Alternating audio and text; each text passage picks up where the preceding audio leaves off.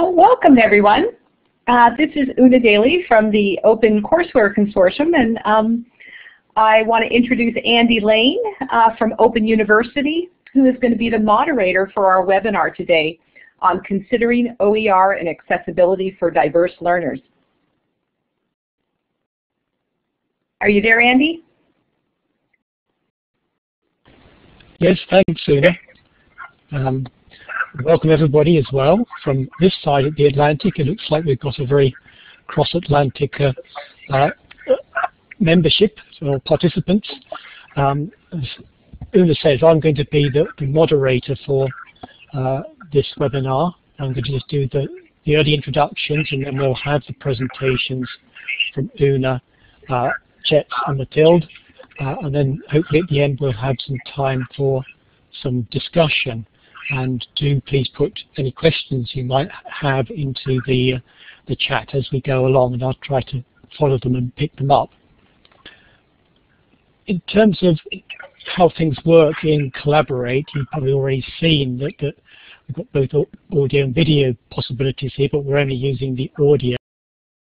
You've got the big long list of participants, 24 of us now. There might be some more turning up late, but many there, and you've got the chat box down to the bottom left. In terms of doing that, so if you've got anything you want to say as we're going along, just put some comments on there and we'll keep following those. As Una's already said, do introduce yourself as we go along or right now. In terms of what we're going to be doing, as I say, short introductions, and then we've got the three presentations on overall accessibility needs and goals from Una, OER and accessibility considerations for OER, and other things that from the experience of the Open University, and also then the case study of dyslexia and modern language learning staff development. We've got a whole set of resource links at the end you'll be able to follow and look at, and then we'll have the discussion. So just to introduce ourselves, I should introduce myself more formally. I'm Professor of Environmental Systems here at the Open University, but I've been involved in open education resources since 2005.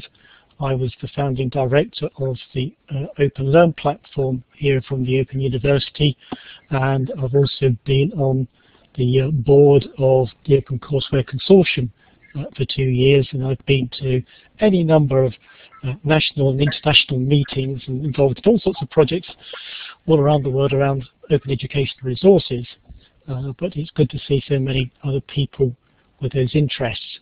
And now I'll just ask Una, then Chet and Mathilde to introduce themselves as well before we get into their presentation. So Una, would you like to go first? All right, thank you, Andy. Yes, once again, I'm Una Daly, the Community College Outreach Director at the Open Courseware Consortium. And accessibility of open educational resources has been an issue that we've been very concerned about from the very beginning. Particularly, I work with community colleges in the United States, and we do have a large percentage, relatively speaking, of students who claim a disability, and so it's a very important part of our work is to make our educational resources available to all students regardless of disability. And over the last year I've had the pleasure of working with Open University on some of the OER research they've been doing, and working with Chet's and others on accessibility issues, and I'm just thrilled to be here today with these experts. So thank you. Thank you, Una. Chet, can I just ask you to introduce yourselves briefly? Thanks, Andy. Hi, everybody. My name is Chet Colwell from the Open University, and I'm a manager in accessibility. My main role is to support web developers and software developers in making our websites and software accessible, so I conduct a lot of accessibility testing. But more recently, I've also been working with our people developing our curriculum to ensure that that is as inclusive as possible to diverse learners. And I'll tell you a bit more about what we're doing when I come to my presentation in a little while. Thanks, Andy. Okay, thank you, Chet. And last but not least, Mathilde. Hello, Good afternoon, or good morning, or good evening, everybody. I'm not sure. I am Matilde Gallardo. I'm a senior lecturer in the Department of Languages in the Faculty of Education and Language Studies at the Open University. My background is in linguistics, but as part of my role as a senior lecturer in the Department of Languages, I'm also a staff tutor. This is basically a role that involves staff development, providing staff development and training for our groups of associate lecturers across the languages. Basically, my involvement with the Open Educational Resource Movement, it's in relation to this role as academic developer. Over the years, I've been developing or running even a number of projects, scholarship projects, involving associate lecturers, our associate lecturers in languages, who have a special interest in developing themselves professionally in terms of collaboration, and reflection, and action research. So it's in this line that we have developed a number of projects, including the latest one on dyslexia model languages, which is the one I'm going to be talking about today. The impact on student progression is obviously one of our main interests, as well as the the professional development of language teachers in higher education. Okay, thank you very much, Matilde. With no further ado, we'll get into the presentations, and I'll ask Una if you'd like to start yours and take over. All right, thank you, Andy. All right, so I just want to give a general overview of open education and accessibility needs. Particularly, we are doing this during Open Education Week, which is an outreach event put on by the Open Courseware Consortium, and we're trying to reach audiences all over, not only people who are involved professionally in education who may be very familiar with the information I'm going to present, but also to people who are new to the concept of open education. So thank you for your patience as I go through a few preliminary definitions. Open educational resources have been defined by UNESCO and a number of foundations who've been active in OER as teaching, learning, or research materials that are in the public domain or released with an intellectual property license that allows their free use, adaptation, and distribution. And so an open license allows reuse and revision of materials. The original author retains their full copyright, but they make available a version under a Creative Commons license. And why this is so powerful for accessibility reasons is that this allows adopters and users of open educational resources to adapt materials as needed, such as with videos that are openly licensed, one can add video captions because of the license that allows you to revise the materials. Examples of open educational materials really run the gamut. Open textbooks are a big item here with community colleges because they're so expensive for our students, but there's full open courses online. The Open Learn Space at Open University provides those, Open Courseware Consortium, and then there's many videos that are online that are open as well. But this really can be any tools or materials that allow access to knowledge freely. Now the characteristics of OER, once again, lend themselves to accessibility. They start out digital, which makes them easy to customize if needed for learners who have special needs. And the low cost really lowers the barriers, not only for students from an affordability point of view, but also for students who may have special needs, a diverse learning styles. But what we find is that a digital resource with an open license doesn't guarantee accessibility. And so that is a large part of the message today is that we really need to be cognizant of what it takes to make our open educational resources accessible so that we're truly expanding access for all learners. There is a great need for accessibility. Sometimes when I do faculty development workshops, teachers will ask me, do I need to make my materials accessible if I don't have students in my class who need those accommodations? And of course, in the United States, we do have a law that says your materials must be accessible regardless of the students that are in your class, because maybe next semester you will have students who need those accommodations. Worldwide, approximately 1 billion people have reported a form of disability, and it has a disproportionate effect on their health, education, and employment, and much higher poverty levels for people who report a form of disability. In the United States alone, 11% of students who are in the post-secondary education system report a disability, and many experience accessibility barriers. So we know this is an area that we need to work on and do better. There's many treaties and laws over the last 30 years that have come into place to support this. Probably the most global one that covers worldwide is the United Nations Convention on the Rights of Persons with Disabilities. This was adopted in 2006 and has been ratified by 141 countries to date. So it is a widely embraced concept, but sometimes the widely embraced, it starts there, and then individual countries and states and educational systems have to work on the details. The United Kingdom has their Equality Act, which was passed in 2010. The Americans with Disabilities Act in the United States was passed in 1990. And so in the last 24 years has had a huge effect actually on our educational government systems, et cetera. And the Canadian Human Rights Act, which is the first one I'm aware of, was actually passed in 1985. And I'm sorry I don't have other examples, but there are quite a few other countries that have passed individual laws around this as well.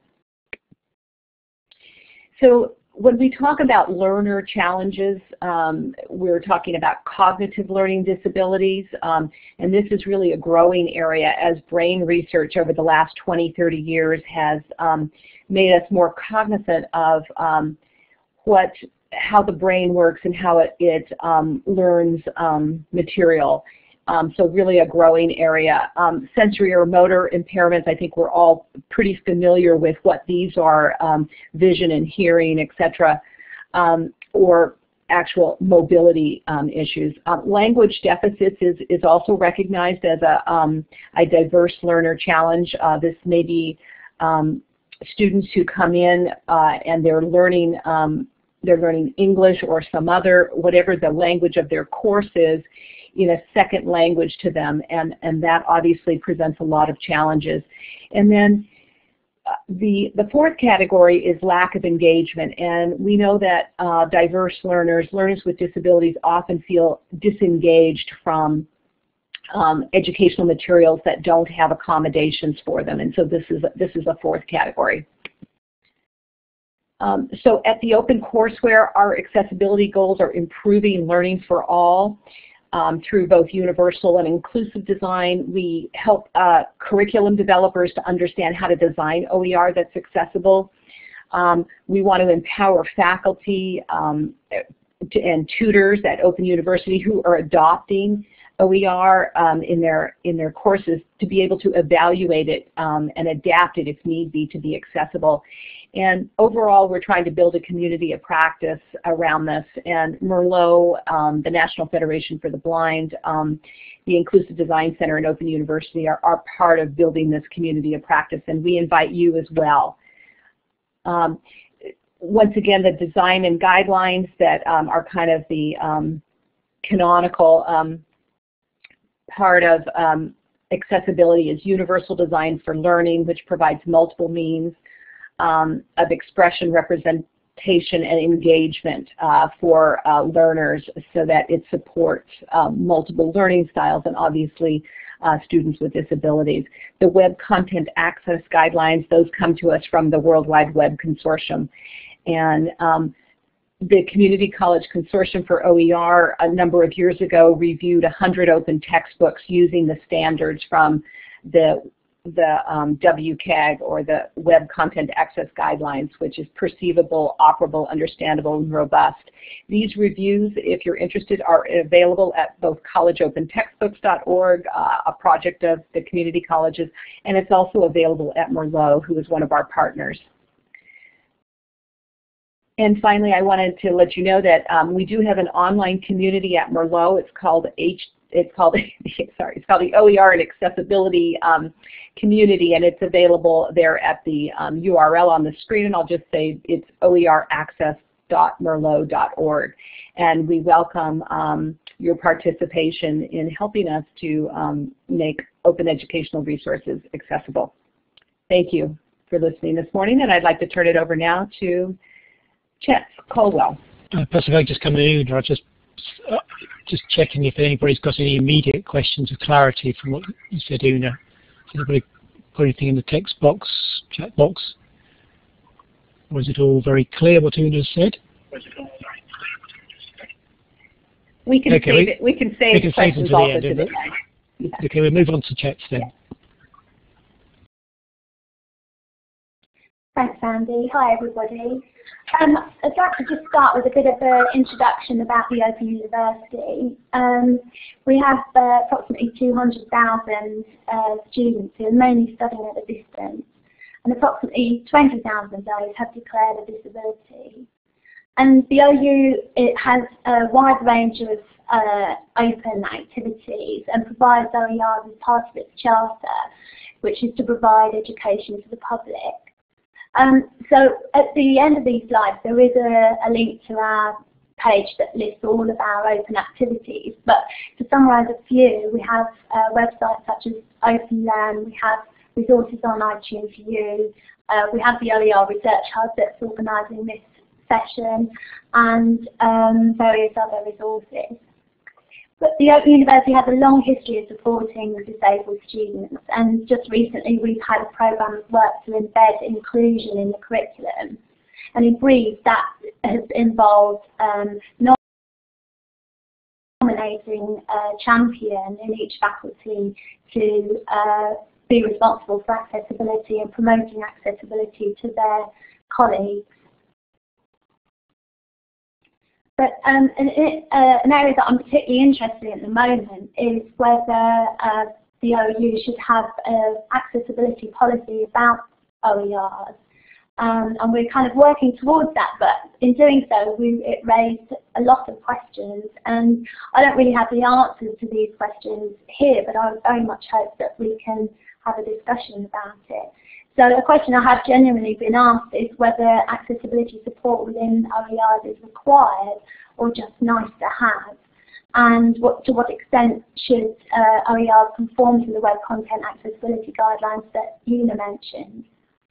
And a point that's been made to me on a couple of occasions is that the tension between including accessibility features within an OER, so for example, writing a detailed description of an image or providing captions on a video, is not necessarily easy for an individual academic or author to do. And perhaps the requirement to do those things might stifle their openness and their innovation.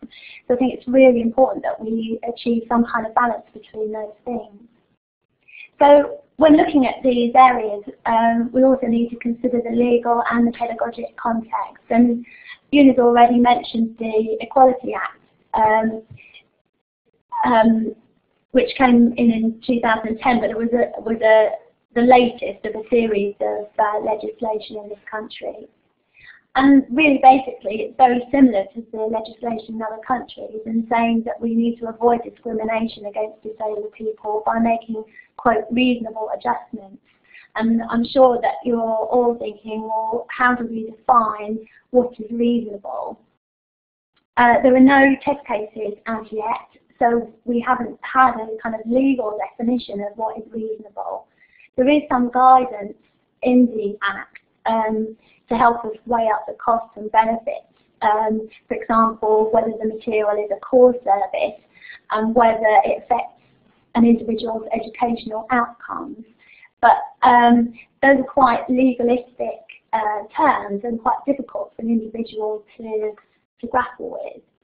And the other important point about the Act is that it covers both formal and informal teaching and learning, so it definitely covers the concept of OERs. So regardless of the legal context, the Open University and probably other universities have a moral position to enable disabled people to participate in both formal and informal learning. Of course, many of you are aware that we still need to resolve some kind of technical access issues in certain subject areas. For example, access to symbolic notation in science and technology, engineering and maths, but also access to subjects like arts, where there may be a lot of visual material, and languages, where there might be a lot of audio material. But of course, these issues exist in formal teaching, but perhaps in the formal teaching we have the resources to make reasonable adjustments for those students that may be affected. But I think perhaps in the informal area with OERs, we don't necessarily have the resource available to make those adjustments. So one resource that I would highly recommend to you is the Flow Inclusive Learning Design Handbook. So this is a handbook that does focus on specifically on making OERs accessible, and it provides very useful techniques. But I do feel that it doesn't have guidance on how to prioritise those adjustments that are being recommended, and it doesn't, but perhaps it can't, navigate all of the legal contexts around the world. So moving on to the slightly more technical context, Eunice mentioned the Web Content Accessibility Guidelines, and these provide us with technical guidance. And they do have priorities to indicate which areas are particularly important, but they're not developed for a learning context, and they don't really address the legal context again in different countries. But on a slightly more positive note, it seems that in the technical context, some authoring tools are beginning to support accessibility. And I'm grateful to Megan Beckett for pointing out that OER Pub authoring tool does prompt authors for descriptions of the images that they use, and it actually says that this description can be read aloud, making it possible for visually impaired learners to understand the content. So to me that seems a very positive move, and I kind of look forward to authoring tools including more and more of those kind of prompts. So in thinking about this presentation, I was thinking about what would happen in an ideal world. So authors would fully understand the needs of diverse learners and know how to address those needs, and not feel stifled in their openness or their innovation. And institutions would have full policies to guide authors and to guide technical developers. And as I already mentioned, authoring tools would support authors and prompt for accessibility features, and also prompt for accessibility related metadata. And that would enable learners to be able to search for accessible OERs. And then furthermore, delivery platforms will be fully accessible. So at so far, I've just really been talking about the resources created by authors, but of course the delivery platforms need to be accessible as well, and particularly the platforms being developed to deliver MOOCs, or massive online open courses. And in reading around this, there were further recommendations made in Anna Grzyńska's report, and she says that creators would be supported with policies and guidance, and that they would also be offered strategies for simple fixes. So, for example, pointed towards the accessibility features within Word and within PowerPoint that would allow them to add accessibility features within their material. And then also Anna recommends that OER projects would address accessibility at a project level as well as an individual resource level. So, in summary, my question is, if accessibility for diverse learners is required and not just to have, nice to have, which is, I think it probably is, what steps are we taking and can we take towards that ideal world? And I just want to take the opportunity to acknowledge Tony O'Shea-Poon, our Head of Equality and Diversity, who helped me analyse the Equality Act for this, and also to Megan Beckett for the screenshot. So thanks very much for listening, and I look forward to discussing some of these questions with you in a little while. Okay, thanks very much, Chet. That gives us certainly one question that people can start to begin to provide answers to if they want to in the chat room. But let's move on to our final presentation for this webinar, and that's Mathilde. So Mathilde, if you'd like to take over from now. Thank you, Andy. Okay, well, Chet has pointed out a number of very important issues in relation to the current sort of debate regarding open educational resources within the Open University. The focus, obviously, for the central projects on the central discussion is on students progression, student learning, student retention. But there is another aspect which is the one I'm going to deal with, which is about the training of tutors, the training of our associate lecturers. Let me move to the next slide. We have a very diverse population of languages tutors who are part-time practitioners. They work in other institutions. They are scattered all over the country because we work. We are a national university and we work in different regions. Staff development is at the core of the support that we provide to our associate lecturers because these people do not have the chance, unlike in any other conventional institutions, to see each other on a daily basis. Some of them don't know each other, but the continuous professional development is essential to ensure that obviously our programs are delivered consistently, and also that our students are supported substantially and consistently too. The reason why we set up a project on dyslexia and model languages was because over the years our tutors came to us with a number of queries. They are obviously specialists in their subjects, language, Spanish, French, German, Chinese, but they are not necessarily knowledgeable or experts in inclusive teaching, in accessibility and so on. So, but we have a very diverse range of students, and over the years tutors have come to us for support with questions about how can we support our students, how can we ensure that we are giving them the tutorial activities, for example, that we provide. The use of the online environment for teaching and learning is done in the best interest of these students, and is actually supporting them in their learning goals. At the same time, because they had supported language learners for many years, many of these tutors have developed fantastic expertise, very knowledgeable resources, very knowledgeable approaches to support individuals, but they don't have the chance to share or to disseminate this information to peers. So that's why we came up with the idea of doing a staff development project, initially for well, 12 tutors. In reality, we had about 16 because we had to extend the number of participants due to the increased interest.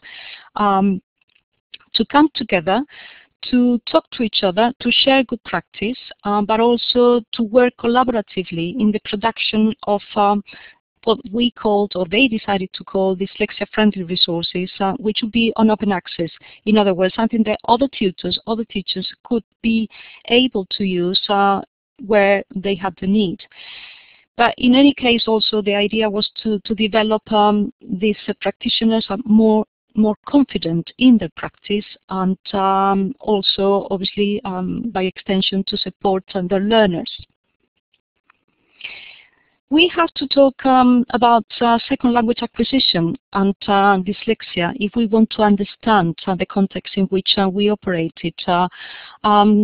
I have to say that traditionally dyslexic students have not been encouraged necessarily to take up the subject of languages. This goes back to the 1950s and 1960s, which basically developed studies and research in language acquisition, communicative language acquisition, and it was perceived that the range of skills required to for language learning, modern language learning, would necessarily not be in the interest of people with specific learning differences, and mainly dyslexia, because of the conflicts perhaps in language processing, pronunciation interferences, and so on. The reality is that in secondary education, still perceived by many schools and by many teachers that subjects like French, Spanish, or Italian, for example, modern European languages, are not suitable for people or for students who have this sort of degree of difficulties or different ways of learning. Therefore, what we had is a number of adult learners who come to higher education with very little confidence in the possibility or in their chances of learning a foreign language, and sometimes even confidence in themselves as learners overall. At the same time, more recent research, and certainly the recommendations in the Common European Framework for Languages, which is the sort of platform that we follow in Europe to support or to assess languages in terms of skills, is recommended quite the opposite. Basically, what the Common European Framework recommends is that languages have a huge range of transferable skills which are potentially very suitable for every learner, and beneficial too, because it gives the person more chances to social mobility, employability, but also in terms of study skills, developing study skills suitable for many other subjects like presentation skills, listening skills, and so on. So this combination of sort of more traditional approach to language learning and dyslexic learners, and more current developers and developments, has been very interesting focus of debate, certainly for our language practitioners.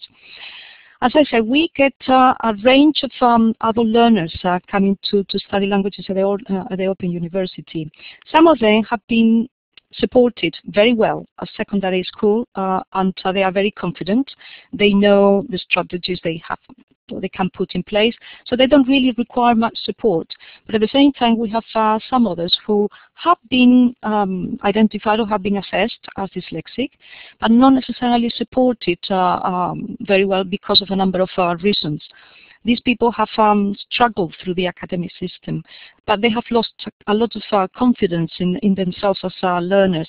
They come to us, they disclose their difference, difficulties, they ask for support, but sometimes they are not sure exactly how it might work. Obviously, as soon as they disclose, the university puts into practice or into action a range of tools, a range of strategies to support these students. But when it comes to the actual teachers, they are not provided with the same range of support tools. There is a great deal of information available to our students in the university portals, in the websites. They are generic resources, they are generic strategies and guidance, but not necessarily focused on specific subjects. What we wanted was to do analysis of our needs. So we did a survey with our tutors to actually explore what areas they found difficult, but at the same time, through them, what areas they identified that their students had difficulties with. And a whole range of scenarios came up. But the gaps that we definitely thought that we could address with this project was a lack of subject-specific resources for teachers, for language teachers, need for greater awareness of the challenges faced by dyslexic language learners. Not everybody, not all our teachers, and not all our practitioners were aware about the issues of dyslexia, about what actually means or it might mean for learners. And finally, use all the expertise, all the knowledge that the project might have generated to collate or to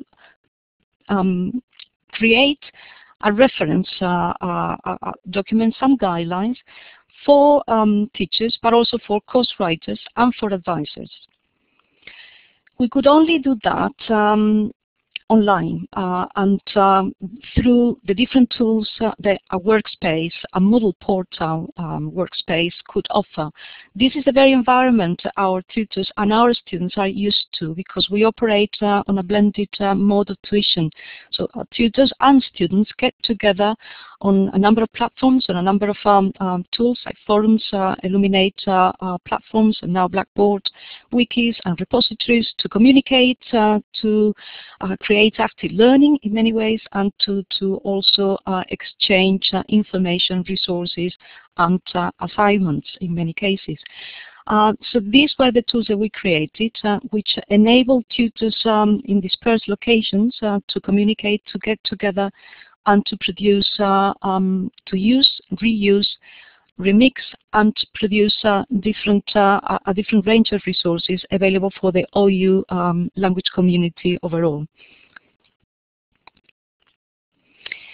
We were very lucky to have in the project team members of the university accessibility and disability teams.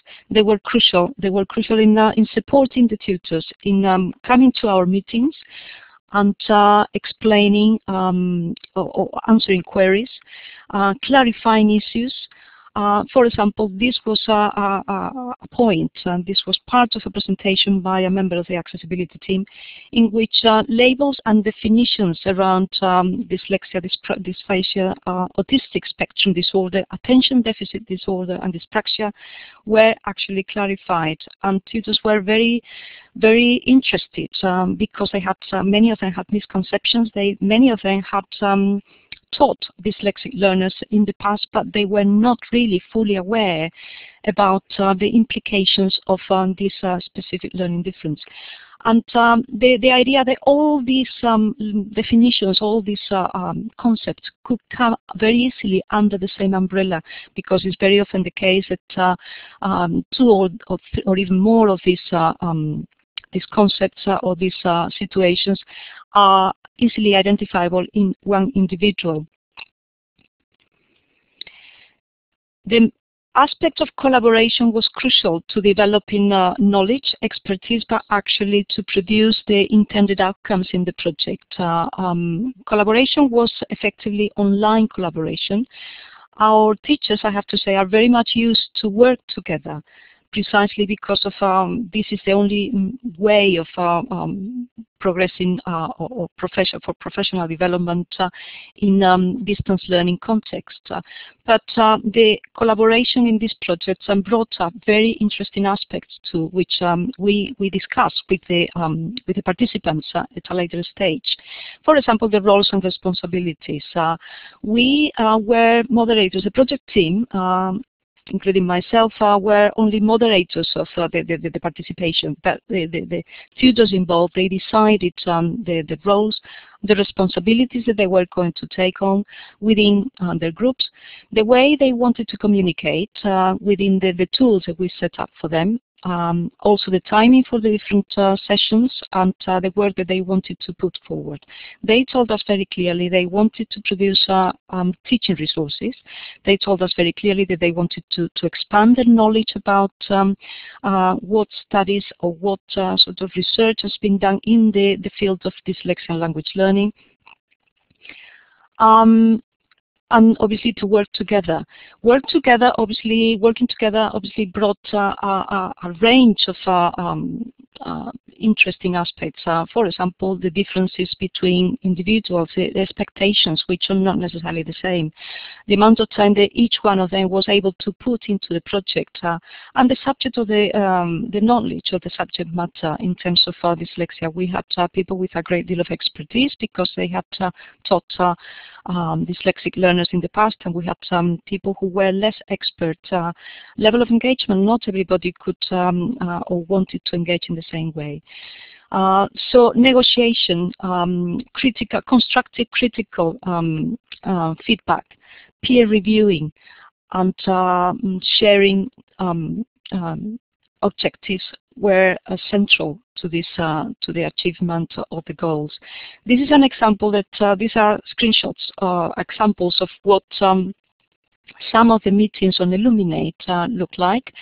The meetings on Illuminate, or the presentations in Illuminate, gave some of the tutors the possibility not to only get peer feedback from their colleagues, but also to present what they thought it would be a suitable resource, perhaps to use in the online environment or in face-to-face tutorials with their dyslexic learners. As you can see by the screenshots, the participation was excellent, but not only that, but the actual feedback on the chat room was also very, very intensive. So this was great because they were producing resources, but they were also getting a lot of feedback from their peers, which they took on board, and then they later applied or applied to the final version of the dyslexia-friendly tutorial activities. The meetings, the Illuminate meetings, also serve the purpose to gain ad hoc feedback from the participants. As a project team, we wanted to know if what we had set up, if what we were putting into action was actually working or not. This is a screenshot of the final meeting feedback, in which you can see some of the comments by some of the participants. They learned about dyslexia, and they gained expertise and confidence. It was satisfying to give a talk. For many tutors, this was a brilliant opportunity to actually present in public some of the resources that they had used and or they have adapted from other resources. Great collaboration. Collaboration was one of the key aspects. They explored new aspects of being a tutor. Some of them had concerns about being now put on the spot as specialists. But self-reflection and learning were also key aspects. And finally, this sentence, a good practice for dyslexia students, good practice for all, this came as a brilliant conclusion for the project, because it emerged that many of the strategies that you can apply for to support students with dyslexia are really common sense in many ways, and basically are useful, are beneficial for any learner whatsoever. We encourage participants to upload their teaching and learning activities into the Languages Open Resources Online repository, LORO, which has been in place, it's been existing for the last 5 years. And it's very popular with our tutors. This is not only open to the languages community in the Open University, but to the wider world. So basically, anybody can access this resource or this repository and all the resources included in it. If you look for dyslexia friendly tag in the repository, you will come across all the activities produced by the tutors. At the moment, they are about 18 activities, but it's ongoing because, as I said, this is open and people still feel confident and free to upload even more resources or to reuse and readapt existing resources. This is a very brief example of what one of these activities looks like, and basically what I wanted to highlight is some of the strategies that came up as an outcome of the discussion. This is about Spanish activity for beginners, and many of the tips that tutors exchange have been put into practice. For example, the background, which is not bright, the clearly structured sentencing, and also the repetition, the constant repetition, but also including as much as possible visual and audio resources. And in this case, the two slides obviously complement the writing and the pictures quite satisfactorily. This is another example which highlights the pronunciation of the sound 8. And illustrates it through a number of signs. Finally, the collection of, we can say it's a collection, but it's really a document which is used now quite widely within the department and also externally. Collection of strategies, collection of suggestions, not just in terms of language teaching, but in terms of support for dyslexic learners, institutional level, but also in terms of tutorial preparation, tutorial delivery, assessment, formative feedback, and all that. All the suggestions, all the recommendations came together, have been put together in this guide to good practice, which is available, is an open resource, available again in the LORO repository. And this is basically the end of my presentation. I'm aware of the timing, but I will be very happy to answer any questions if you have any for me. Thank you. That's very good timing, Mathilde. Right on time. Just move on to the next slide and say that here are a lot of details and things that have already been mentioned, and others in terms of links that people might want to follow through later on. But we're now coming to our last 15 minutes, and it really is time for any questions or comments you might have for panelists. I think it's much easier if you can put any of those comments into the chat box, and then we'll get the various presenters to answer as necessary. So has anybody got any burning questions they'd like to ask?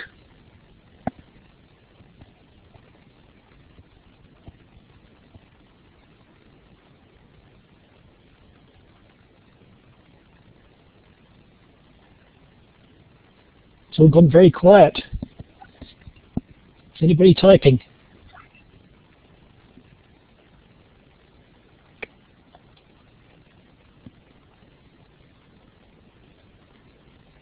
Okay, thank you, Cady. There's the first one. Are there any principles of universal design that do not support students with disabilities?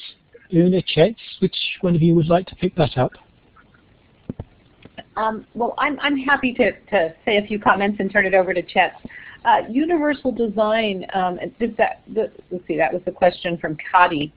Universal design is the approach to designing in learning. Universal design for learning, it's the approach to designing once to accommodate all learners.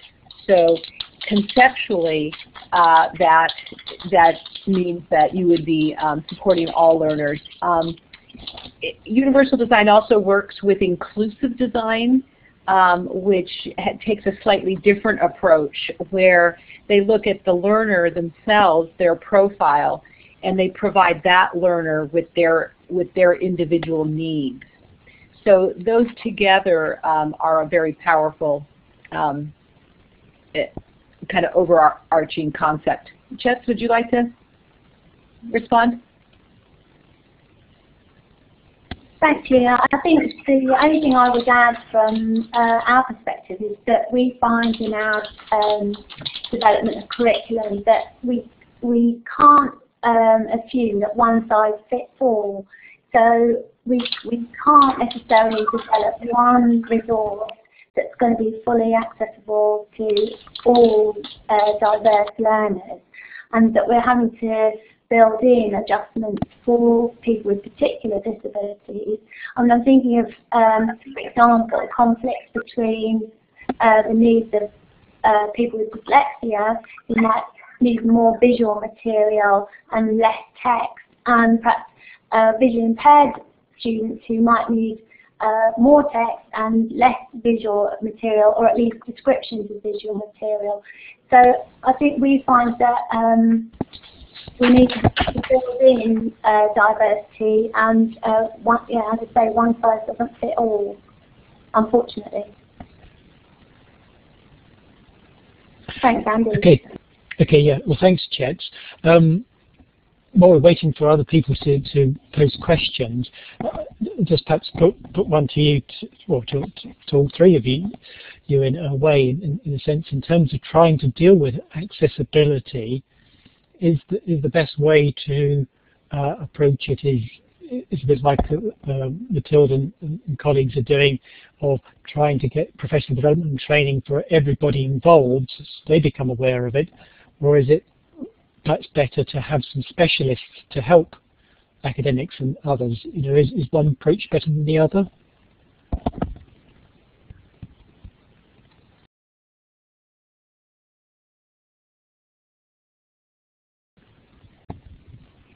Sorry, Andy, I couldn't hear very well the last part of your question. I don't know if you mind. Okay, well, I was just wondering whether is a better approach to do as you've done, which is to try to train or professional development so everybody becomes aware of all the issues and how to deal with them, or whether it might be better to have some specialists who can help support academics in terms of doing this type of accessibility work.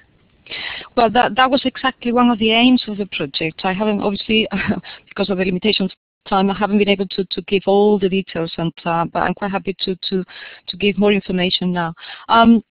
Yes, that was one of the main aims of the project, to actually create a team of champions, let's call them like that, who could support other, the other colleagues, other associate lecturers later on.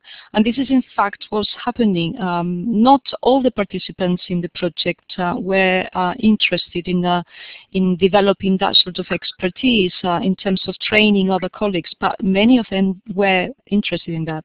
And we've had a number of staff development opportunities for other people who did not participate in the project, including members of other faculties like health and social care, education and science. So now the idea is to further develop this into a sort of more established pathway or strand within the associate lecture staff development group at the university. And in fact, there is a proposal which is being sent to the management team for that group to actually implement that and to create a strand which would basically deliver training as part of the program to all associate lectures. Yeah, I'd like university, because the quintessential or the core issues that were identified by tutors on the project and which are collected in this guide. In this guide to practice, really are a reference for everybody. There is a very strong generic base to many of the recommendations. Sorry, somebody else wanted to talk. Oh, thanks, Matilda. I just wanted to add that in general, our instructors in the community college are not aware of the accessibility issues, particularly in teaching online. And so we do find that this is an education effort, and that expert staff within the college will provide workshops and various types of training to help faculty to understand how they can make their courses accessible. So it really, I do think it does take some experts assisting the faculty, because this is not the main job of faculty. Although they often in colleges in the U.S. develop their own curriculum, but they need assistance with how to make that accessible. Okay, thanks, Una. Chet, you put your hand up. Do you want to say something as well? Yeah, thanks, Andy. I was just thinking about historically at the Open University, I think there was a bit of a tension between the people developing courses and the people supporting disabled students, and that in the past there was an attitude, or an attitude in some places, that as long as there was a disability office supporting disabled students, then it was in a way their responsibility to adjust for accessibility, and it wasn't something that the faculties needed to consider. But I think we've strongly resisted that more recently, and we're encouraging the faculties to think about the accessibility of their curriculum, because they're the people who fully understand the learning outcomes that they're trying to achieve. So if I give you a very small example, that in the past, if the disability office was trying to describe a figure or an image that had been used in a course, they didn't fully understand why that figure was being used, and so couldn't necessarily properly describe it. Whereas if the people in the faculty properly understand why they're using that image, then they can write an appropriate description accordingly. So that's why we've kind of shifted recently to have the responsibility within the faculties. But to balance that, we have now nominated champions in every faculty who are learning about accessibility, and they have a programme of workshops and seminars to raise their awareness about accessibility. So that in effect we're developing the expertise within the faculty rather than outside of it. So I hope that's useful. It certainly is, Chet. Perhaps another thing, a question I have, particularly that's for you, Chet, but for the others as well, because you mentioned about the OER Pub and the emergence of some authoring tools. Do you think we have the right authoring tools to really sort of drive home the accessibility inclusiveness, or are some of the authoring tools we got just still mostly useful for as standard work and not considering these accessibility issues? This is not necessarily my area of expertise. I mean, I was very pleased to find that OER Pub was promoting accessibility, and clearly kind of light touch tools such as Word and PowerPoint, they have accessibility features built in. But I think, as with web accessibility more generally, there's the technical aspects of accessibility. So does the resource have headings, and do the pictures have descriptions, and does the video have captions? Those kind of more technical elements.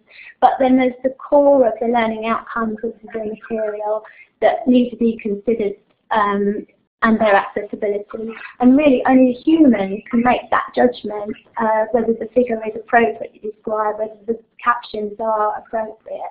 So I think it's a balance between the tools, but also developing the expertise of the educators themselves. Okay, thanks very much, Chet. We've only got about 3 minutes of our scheduled time left. I noticed there's been one or two things come in about the student voice. So I don't know whether Matilda and Uni wants to talk about the student voice or something else, but do come back in.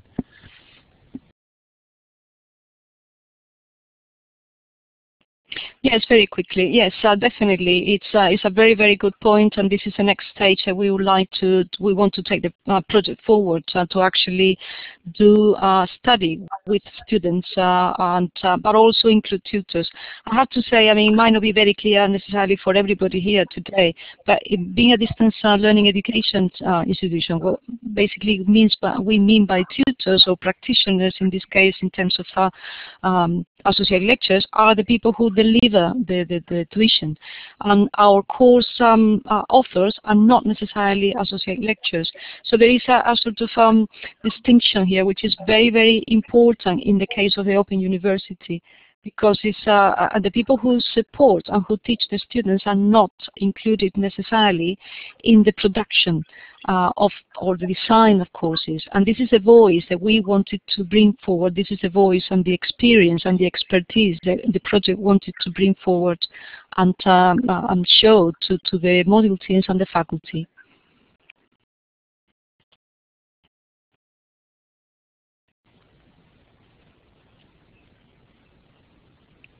Chets or Uno? Chets first, I think. Andy, okay. Well, it's I had wanted carry ahead, Uno. Oh, thank you. I had wanted to make one comment. Maureen raised the issue of funding for accessibility, and I think it's a really good one.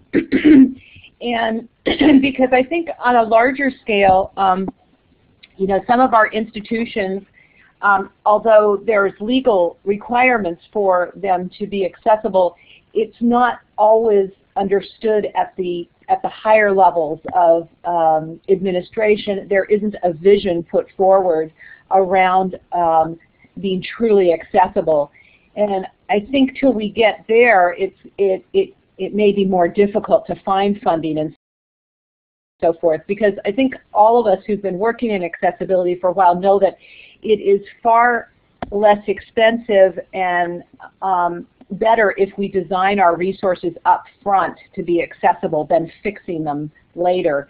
And it's actually less costly to do that, but it often takes a vision and a dedication from top-level administrators to build that into all of our curriculum development. And that's all I had to say. Okay, thanks, Una.